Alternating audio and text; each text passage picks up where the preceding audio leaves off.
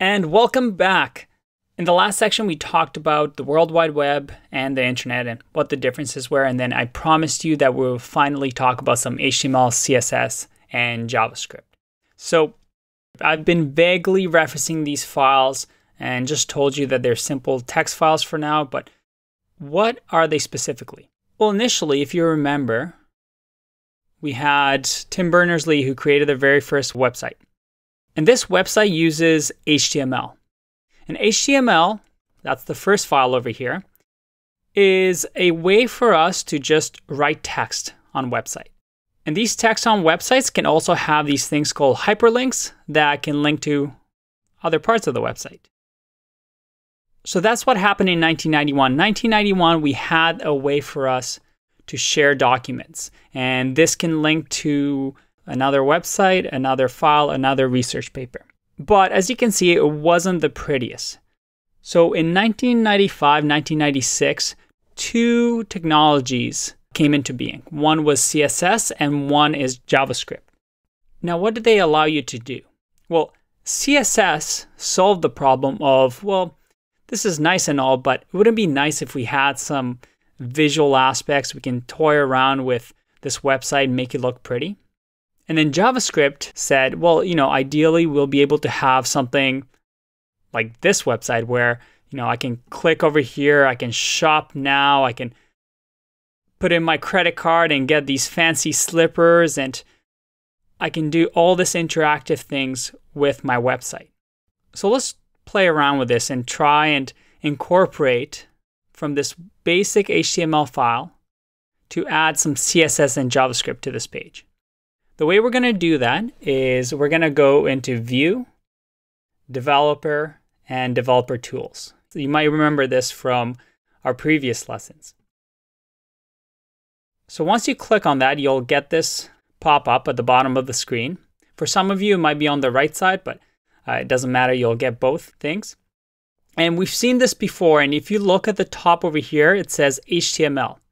And that's it. HTML is this. It's this file that has this weird syntax that describes how this web page should look in text. So you can see over here, it says the World Wide Web. These are just text. On the right side over here, you'll see something called styles. So styles will actually let you add styles to the website, as the name suggests. And that's what CSS is. If we click on HTML here, and actually let's click on body. Without knowing any CSS or anything, if we define something like color, semicolon, and then let's go blue, it changes the text color to blue.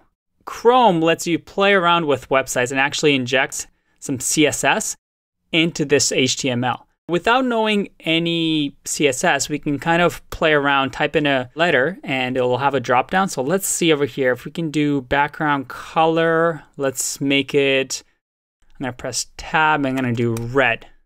Make the website really, really, well, frankly, pretty ugly. But that's CSS right here. We've just added some CSS to this basic website. Let's turn this red color off because it is not pretty. Okay, so HTML, text and links, CSS, pretty colors. Now, how can we add some JavaScript? So remember, we have three files over here. JavaScript came along and said, these are great. We have these beautiful text websites that link to other pages. And we have CSS that can make websites really, really pretty. But would it be nice to have some interactivity, to have drop-down menus to make websites like they are now, interactive? We can actually do this, again, with the developer tools. If you click on console over here, without knowing any bit of JavaScript, for now we're just going to show you a simple JavaScript line. And we're going to type in alert and let's say, hi there, exclamation marks. And I press enter. And look at that.